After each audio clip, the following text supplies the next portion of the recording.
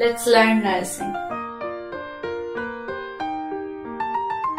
Subscribe to the Sage Nurse and click on the bell icon to learn more about nursing. Welcome to my channel, the Sage Nurse. Today we'll learn about something in microbiology that is normally present in every human body. So those are not always harming. Sometimes they are helping in our physiological functions too.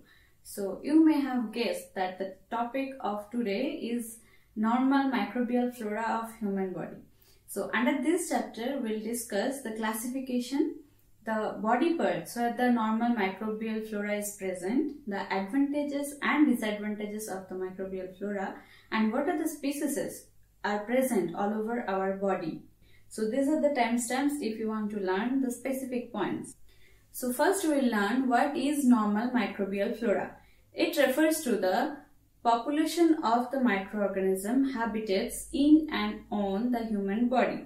Like other animals, human body also harbors a wide variety of microorganisms over the skin and the mucous membrane. Only a healthy fetus inside the womb are free from any kind of microorganisms. At the time they took birth, they are exposed to the vaginal normal microbial flora. For every human being, this population is more or less constant. Second thing, we'll learn the classification of the normal microbial flora. According to the presence, they are divided in two parts. First is resident flora, another one is transient flora. As per the name, resident flora remains the same in the human body from birth till death. The species remain same. If we try to change this also, they will re-establish themselves in the particular parts of human body. They have some physiological functions too. So they are important to our body, but that we will study later. Another one is transient flora. Transient flora keeps changing with time. Some microorganisms stay for weeks, some stays for days, like that. So they keeps changing. That is called transient flora. They doesn't cause diseases generally until and unless the resident flora is disturbed or changed for some reason. So they have less importance in human body. Next, what are the places where generally normal microbial flora is present? The parts are conjunctiva, then respiratory tract, then gastrointestinal tract, external auditory meatus, all over the skin, and the genital tract. Next, we will discuss the advantages and disadvantages of the normal microbial flora.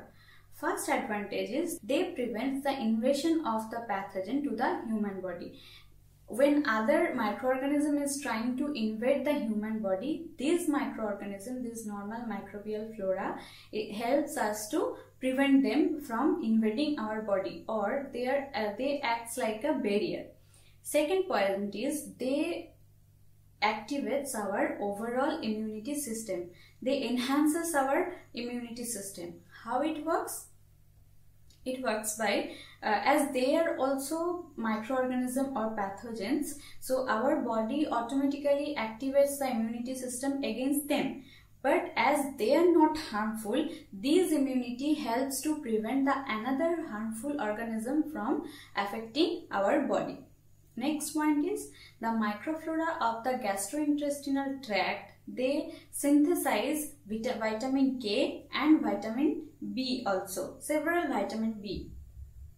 These two vitamins are very essential for our bodily functions. Next point is they help in digestion of metabolizable substances, just like lactobacillus. Next is they help in maturation of the gastrointestinal cells. And last but not the least, they increases our body defense mechanism against the microorganism. And what are the disadvantages? First disadvantage is they can cause disease to our body. as they are also microorganisms, they are also pathogens, they have the capability to create a disease. So if they are staying in an excessive number in our body, or in some circumstances the number increases, then it can cause disease to our body. Another one is when we are trying to diagnose a disease, we are trying to find a disease in a client, then this microbial flora can cause some kind of confusion, that because there are some microorganisms which are having almost same properties. So when they are having same properties, this is difficult to find out, is this a microbial flora or is this a underlying cause of the disease. Next we will study what are the species or what are the microorganisms present all over the human body parts. So first we will start from the conjunctiva. Conjunctiva is relatively free from the microorganism due to its high moisture. Next is blinking mechanically removes the microorganisms, and another is lacrimal secretions which contains the lysosome. Lysosome helps to break the peptidoglycan chain, which is the basic of the cell wall. Okay. Next, the nose.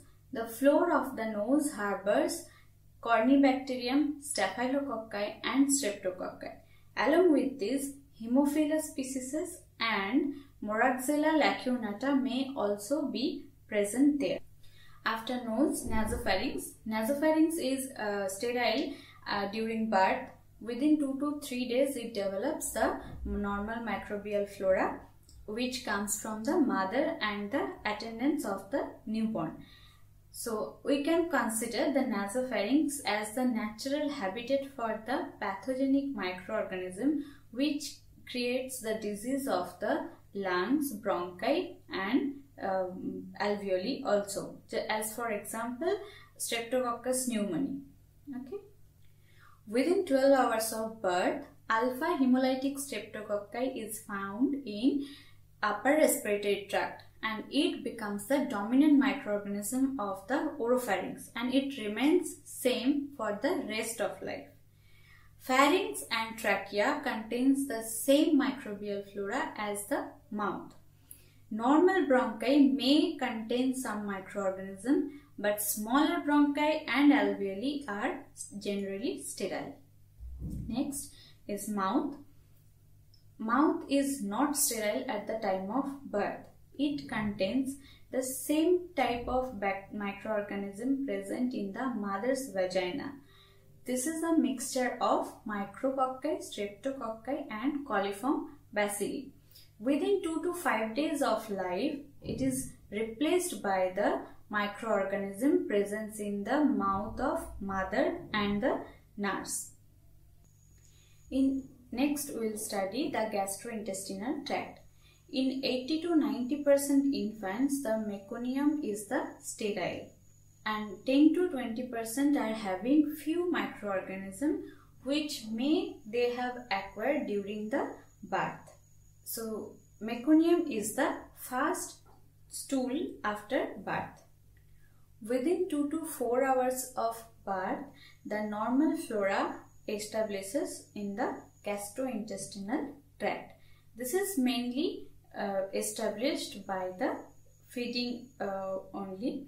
So depending on the feeding the newborn is getting, the flora changes. If the newborn is being breastfed, then the microorganisms are lactobacilli, colon bacilli, enterococci, and if the newborn is getting the artificial feeding, then the microorganisms are Lactobacillus acidophilus and enterococci.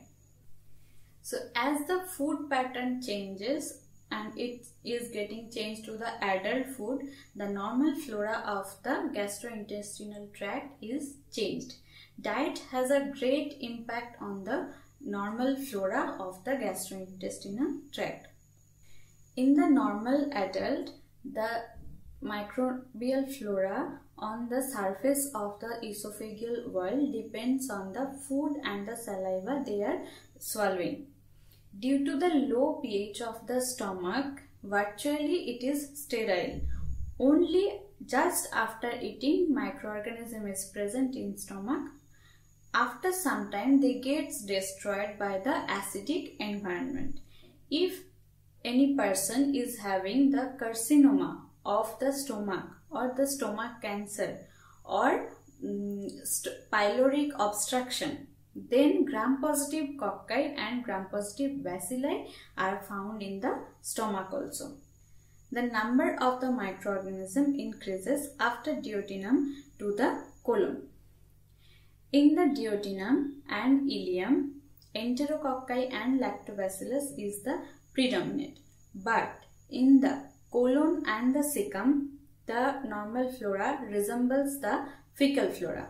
In normal adult colon, the microorganism is 96 to 90% anaerobic microorganism and only 1 to 4% is the aerobic microorganism. Certain gram-negative microorganisms from the gastrointestinal tract, as for example E. coli, Proteus, paracolons, can be present in the normal person. Next, we will study about the genitourinary tract. Mycobacterium smegmitis is a harmless commensal found in secretion of both male and female genitalia. Except this, Gardnerella vaginalis bacteroids are found in the penile urethra. Next, we will study about the skin, the largest organ of human body. As we know, skin is covering our body and always exposed to the environment, so it contains a variety of microorganisms. This microorganism depends on the personal hygiene of the person, the clothes they are wearing, the environment they are living or working, and the people around that person. So if we do a culture of skin, we can find diphtheroids, staphylococci, gram-positive spore-bearing bacilli, gram-negative bacilli, and mycobacterium. In the face, neck and buttock, we can find the hemolytic staphylococcus and streptococcus. And if any person is working in the hospital area, they are found with penicillin resistant streptococci. If you find this video helpful, please like, share and comment. And if you are new to the channel and want more detailed description of the topic of nursing courses, please subscribe my channel. Thank you.